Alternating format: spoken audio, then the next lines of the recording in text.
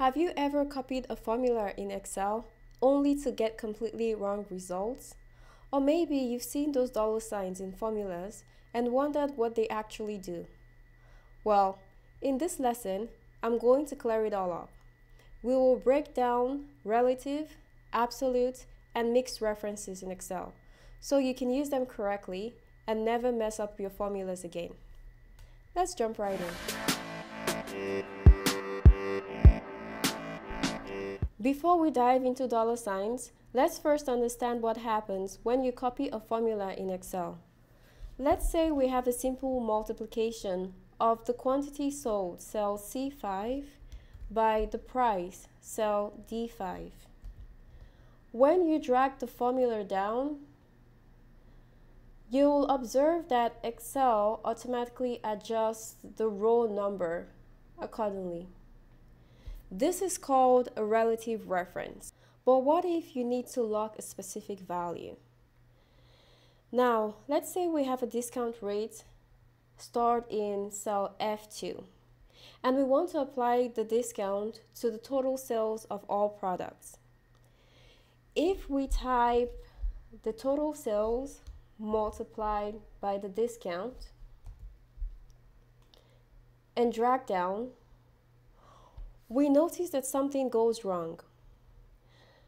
The cell reference shifts downwards, and this is not what we want. In order to fix this, we need to use an absolute reference, which means adding dollar signs to cell F2. Now, instead of typing the dollar signs manually, when we click beside F2 and press the F4 key, Excel will automatically add the dollar signs. Now, if we press the F4 key again, it will only add one dollar sign before the number. If we press it a third time, it will add the dollar sign before the letter. And if we press it a fourth time, it will take the dollar signs away completely. So we will press the F4 key once and copy our formula down. When we look at the formula, we will notice that the cell with the dollar sign does not change, but the cell without the dollar sign is referenced relatively.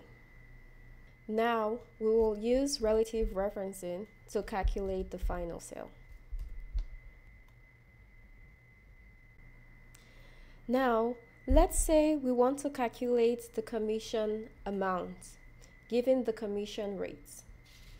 If we multiply cell G5 by H5 and drag, we notice there's a problem. In this case, relative referencing is not going to work. Now, let us lock cell H4 and copy the formula down. It appears to be working well, but what happens if we copy the formula horizontally? Now, something looks wrong. We observe that even in column J, we're still referencing H4 rather than J4. This is where mixed referencing comes in.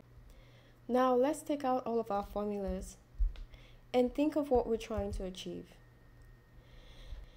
The first variable is the G5 is bringing in the sales amount. The final sales are across cell G5, G6, G7, G8, and G9. The column letter G is consistent amongst all of the final sales. This tells us that we need to lock the column G while the row 5 stays relative. Now, looking at the commission rates, which is cell H4, we want to make use of cell H4, I4, and J4. What they all have in common is the number 4, but the letters change with the different columns. So we will have a formula that would fix column G and row 4. Let's type that in and take a look. To fix the column G, we're going to press the F4 key 3 times, and to fix row 4, we'll come to the H4 formula and press the F4 key twice. Now, when we copy our formula, we can see that our formula is acting just exactly the way we want it to. Alright, let's recap what we've learned. Relative referencing changes when copied. Absolute referencing never changes when copied. And mixed referencing, the column never changes when the $ is before the letter, and the row does not change when the $ is before the number. And that's it. Now you know exactly how and when to use the $ in Excel formulas. If this video helped, be sure to like, subscribe, and drop a comment if you have any questions. Keep playing with data, and I'll see you in the next lesson.